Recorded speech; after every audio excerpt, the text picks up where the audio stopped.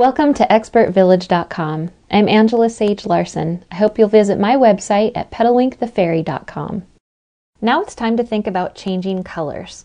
So you're just going to take your brush and put it in a container of water and just kind of blend it around a little bit till you get the color out, and then wipe it off on a paper towel, and then you're ready for your next color. It just so happens that I still want to use this brush, but of course you can use a variety of brushes for the piece that you paint. But I like this brush because it's a flat brush and it goes with the shape that I'm trying to paint. In these angles, and this brush is perfect for that.